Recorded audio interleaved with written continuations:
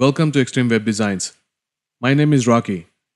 In this video, I'm going to show you how to change the artboard size in Adobe Illustrator CC. So let's get started. Open up a new document in Adobe Illustrator CC. Now there are two ways to resize the artboard.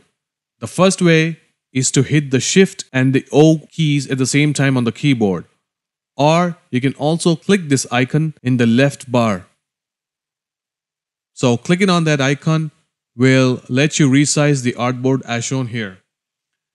As you can see here, there are handles on all sides of the artboard. So if you hit the Shift key and hold it in place and then try to resize the artboard using the cursor, you'll see that the artboard maintains a square shape. If you let go of the Shift key on the keyboard and if you try to resize, you'll notice that it's a free resize and the artboard does not maintain the square shape. So which means you can increase the size of artboard in any proportion. You can make a rectangle size out of it or you can make a square out of it. It's up to your choice. So that's the first way of resizing the artboard.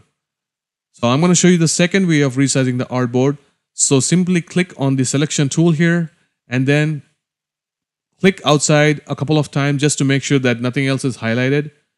Now, the second way is to simply look at the Properties tab in the right sidebar and click on the Edit Artboards button. And now that will again produce these handles on the artboard.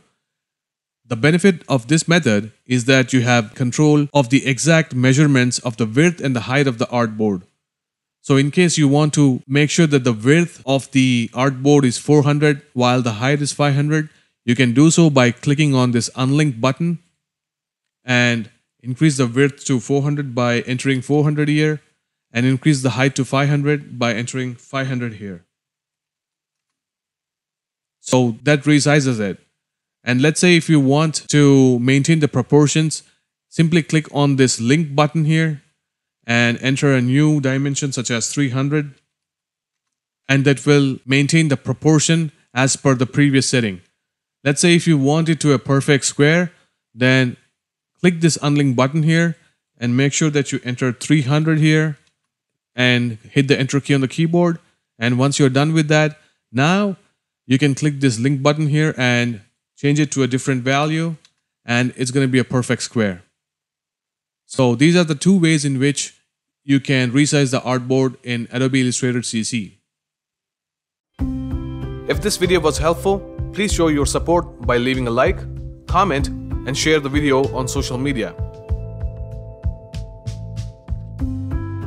Subscribe to the channel and tap the bell icon to receive all future updates. Thanks for watching.